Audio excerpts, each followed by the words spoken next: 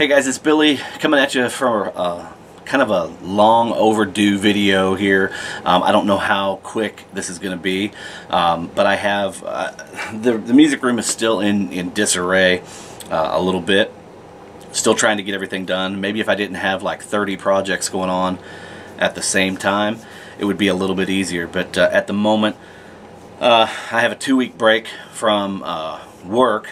I guess you could call it a little vacation. It's just a, well, not really a vacation, it's just a break from work at work. I'm still working here at the house. We're doing a massive overhaul on our deck. Those of you that follow me on Facebook or Instagram or Twitter, you see the horse shit I'm going through with that deck. It's a massive deck. It's actually two massive decks that we're having to strip because it wasn't done right the last time. It's been a pain in the balls. Anyhow, working on that deck, we have a big overgrowth brush area that we're trying to knock down and clear out, clear off the fence line, power wash the fence, stain the fence as well as the deck, and then I have a bunch of landscaping work that I need to get done in the front while I'm having somebody work on a retaining wall on the side of the house. So it's been a major ordeal that I just can't seem to get anything done. So I apologize for not being around. I have tried to watch most of the videos and comment on what I can comment on. There's been some really great stuff, some videos I want to join in on, some contests I need to get done, Jared's, Backwoods Metal, Chris over at What's Lurking on Channel X. There's a handful. I think I already missed. I don't know if Gregory Short had one, but I think Greg had one, and I think somebody else. There was another one that was going on, and I apologize, guys, if I missed your deadline. Totally wasn't planning on it. I wanted to get those in. Anyway, before this one is a 20, and it could end up being a 20-minute video because I'm still organizing everything here in the collection, and I was trying to I got all the country done, and I have everything already categorized, all the rest of the rock and metal and more rock here, and I'm trying to get everything kind of set out and alphabetized. Anybody that has done this major undertaking knows what I'm going through. So before I did that, I wanted to show off. I've picked up in the last couple months. I've picked up two really killer collections. I mean, absolutely killer collections that I know you guys will dig, and I wanted to share them with you guys. So I'm going to share the first collection with you now before I start sorting everything. Believe it or not, guys, when I bought both these collections. One of them was a collection that I bought as a whole. The other one was a collection that I went through and cherry-picked. Actually, I take that back. I've bought 3 collections. So one of them was shit out of luck. I don't know. It's already been picked through and sorted. It may actually be meddled in a little bit with these. But there were 2. So I bought one collection as a whole. It was probably 110, 120 records. Some metal and classic rock. Really good stuff. And that one wasn't very much. I think I paid $40 for those 120 records, and there was first pressings of Sabbath, the first record, Paranoid, Masters of Reality. There was some really good stuff in there. A couple early Zeppelin pressings. So I have those. They may be in here, but I doubt it. I think they're probably already filed because I have shown a couple of those in the past. Anyway, these collections that I'm getting ready to show, the one here and the one down here, I'm going to do those in separate videos because there's just too much. One is about 300 records, and another one is about 400 to 500 records. Those 2 collections I have picked up in the last few months, and I was able to go in and cherry pick. I was the first one. Actually, myself and another collector that we're kind of buddies from the same town, we went at the same time and picked this one collection of about 5,000 rock records from the 60s, 70s, and 80s. Beautiful stone mint stuff, gorgeous stuff, and we were getting the stuff for approximately, it was a little less than $3 a record when it was all said and done. And then this stuff over here I was able to get for right at $3 a record. Like maybe no, it was less because it was this collection here was $700 for a little over 300 records. So between $2 and $3 a record. But when you see this stuff, guys, you're gonna flip at some of this stuff. It's really good stuff. Some of the stuff is just stuff that I wanted for myself, but some of this stuff is just massive killer stuff. So I wanted to share this with you guys before I move on and start filing it. So thank you guys for being patient and hanging in there and always checking out my videos when they're up. We're getting there, man. This thing's coming together, but let's get right into it here and I'll show you what I got. This is collection number 1. So guys, here's collection number 1. Like I said, I'm behind the camera now, but give you a good quick overview at it real quick. I'm just going to flip through these and pull them out one by one. So I'm going to just go real fast. I might say something about some of these and give you a little bit of narration throughout. But let's start off with the Bob Seger system, Noah. As you guys well know, I know Brother Steve, Harmless Rebel, has commented on this because I posted it on Facebook and Instagram. What a tremendous record, and you guys know how hard this record is to find. There were all 3 of the Bob Seger system records in this this collection, so I'm just gonna pull them out and move on. There's Mongrel. Make sure we can see those. You guys see those? There we go. Yeah, there we go. So there was Noah, Mongrel, and Ramblin' Gamblin' Man. You know, this of course is just a Bob Seger system, but this one was originally supposed to be called Ramblin' Gamblin' Man. You can find these a little bit easier than the other 2. Like I said, most of this stuff, guys, is all classic rock. Bunch of Whitesnake stuff here, and all this stuff is Stone Mint stuff. It's great.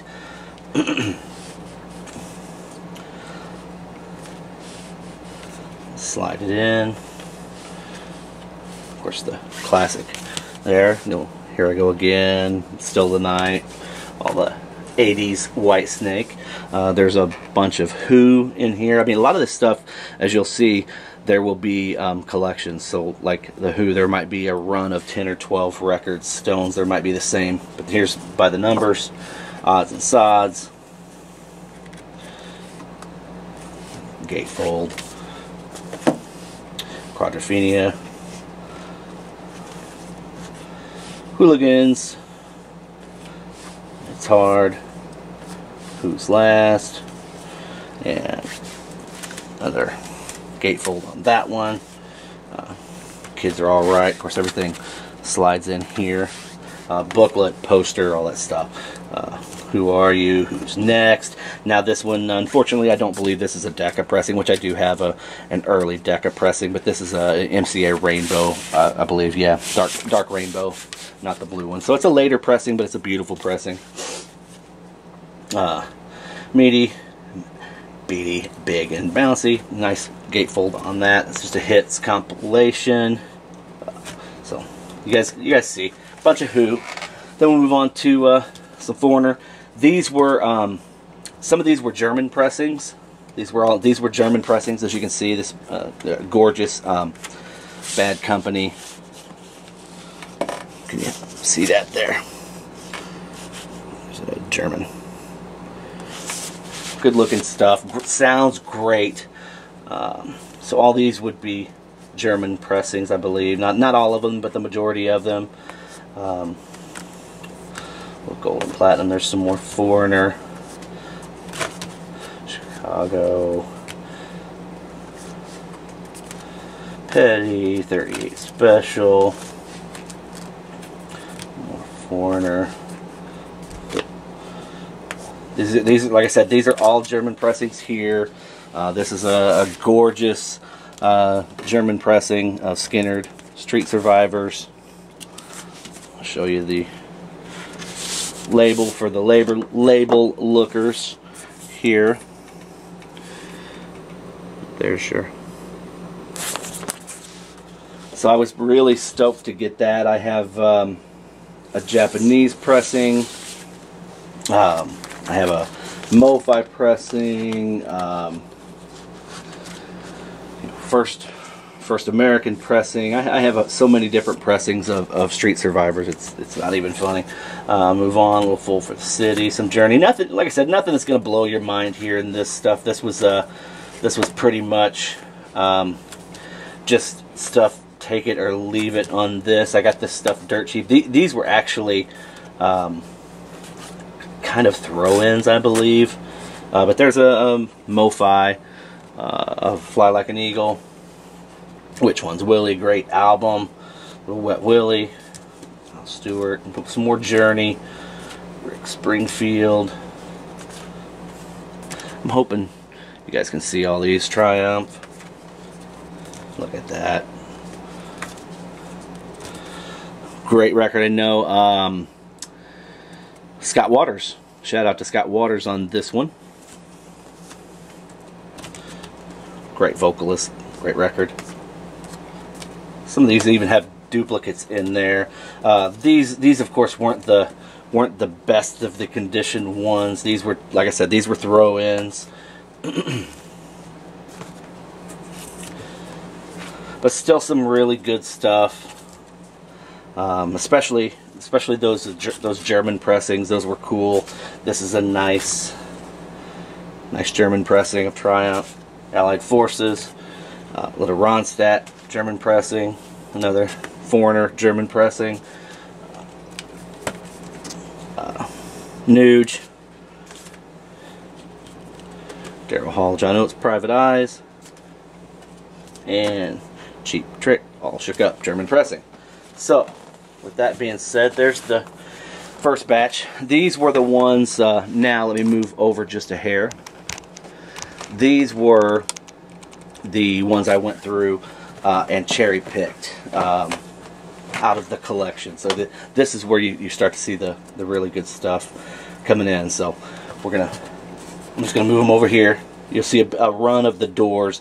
Most of these are all original, beautiful pressings. That one there I think is a later issue. Still early, but not first.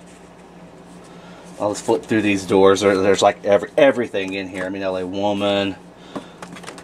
Nothing y'all haven't seen, I'm sure, but good stuff nonetheless.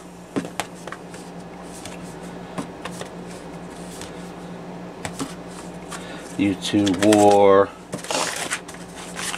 Wide Awake in America. Little CCR. Green River, I believe.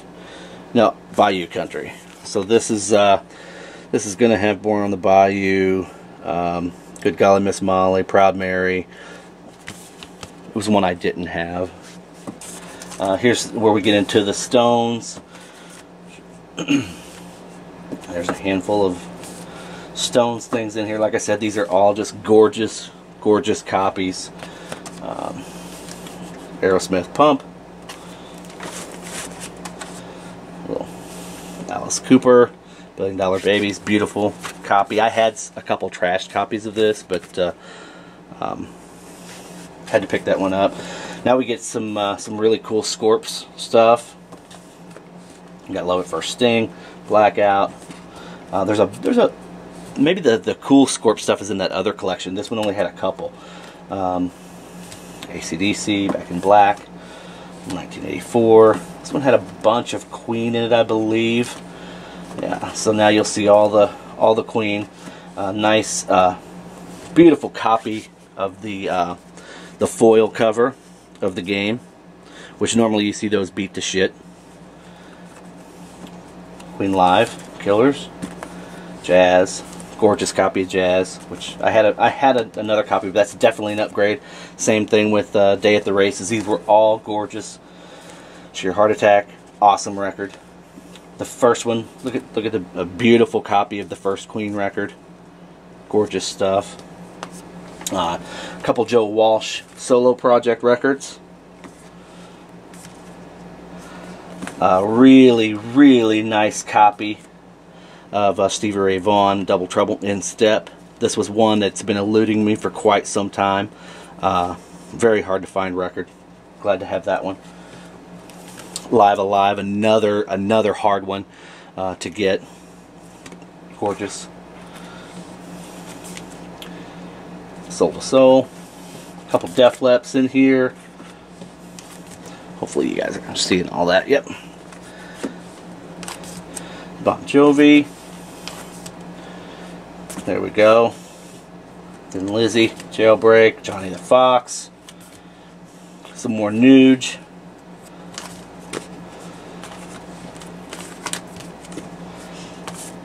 some Tom Petty, probably every, like I said, I have damn near every Tom Petty, but not the biggest fan, but I still have it in the collection. Great record here, Damn the Torpedoes. And then there is Crowded House. Alright, so moving on to the last of this collection here.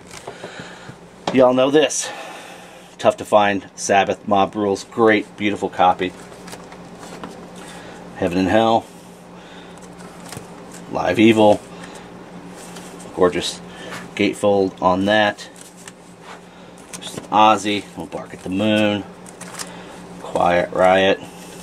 This guy had the run. I mean, he had the run of everything. Here you go, Lakeshore Drive. This is a white label promo. Cream, Wheels of Fire. I believe this is a later, because I think they had a foil cover on this record. I think I've seen a foil. I think I actually have a foil copy of that, but it's beat to hell. Last in Line, Dio. We've got a bunch of different Dios in here. There's some more Skynyrd. Nothing fancy. This is a very hard to find Skynyrd, still sealed. This is Skynyrd's Innards. It's greatest hits from the late 80s. The only one that I know of that has Truck Driving Man on it, I believe. Is this the one that has Truck Driving Man? I know it had it on the CD. It doesn't look like this has Truck Driving Man on it. Nope. But anyway, Tough to Find. I did not have it. That's the only copy of that, and I have multiple copies of all Skynyrds except for these two. Another sealed one. This is from 1987. Legend. Billy Idol. Little Bad English. John Waite. This has When I See You Smile. And then round out here with some Eagles. Eagles Live, Long Run, another gorgeous copy of these. These normally you find them just beat all to shit. The first Beatles record here, or Beatles, Eagles. You guys know what I'm just going through these fast, guys. So a little Desperado. Here's some Led Zepp. 3, Working Pinwheel. Zepp 4, Houses of the Holy. Into the Outdoor with the Bag. Coda. Got it all here. So the only one there that was missing, I think, is one, which I think I got in the other collection. So another nice copy of Born to Run. It's still not the original, still not a first print, because Landau's name is spelled correctly. It's Jon instead of John. Still looking for a nice copy with the misprint of Landau. Here's some nice Floyd and Rush. Moving Pictures. Permanent Waves. Love that record. Fly by Night. Got some Cheap Trick. Little shout out to Ron Haggerty. A couple UFO things. Maybe there's just the one UFO in there. A couple ZZ Tops.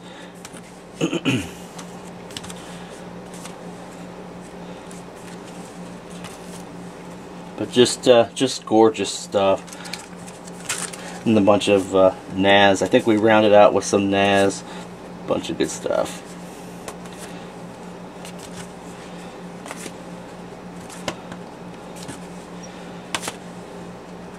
But guys, that wraps up collection number 1. So guys, there you have it. That pretty well rounds up the collection number 1 that I purchased.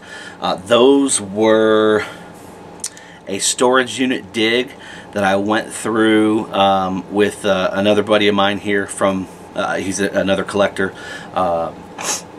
We dug at the same time. It was very cool. We kind of helped each other out.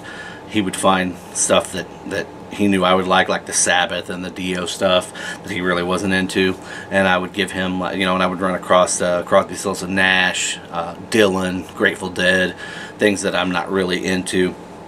That's his cup of tea. So it wasn't like we were in competition. We were just digging through 5,000 records at the same time. It worked out really cool. And then ultimately we both went through everything. We did have to put some back because the guy wouldn't budge on the price. I mean, I know it's silly to say that, you know, when we went through at between $2 and $3 a piece for what you just saw, but that we were kind of bartering to get a better deal. But I mean, we only had so much money. I mean, I think I had, I don't know, $600 or $700 with me at the time.